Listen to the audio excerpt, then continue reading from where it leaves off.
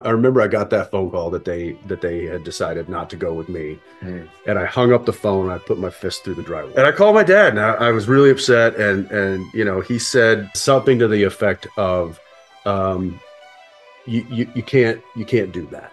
You need to go into those auditions and give your final performance.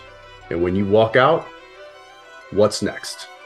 If they call you back, great, you get an encore performance. Right.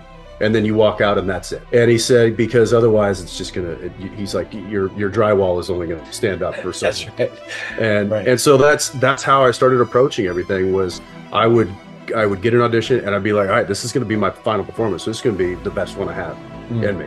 And I would go in and I would literally walk out of the casting office or the meeting with the director, whatever. I would wad up my sides and I would chuck them in the trash.